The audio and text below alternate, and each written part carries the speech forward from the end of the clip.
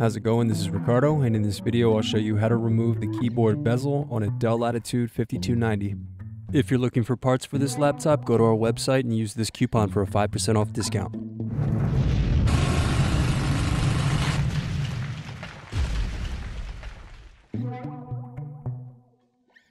First, remove screws to loosen and then pry apart bottom base.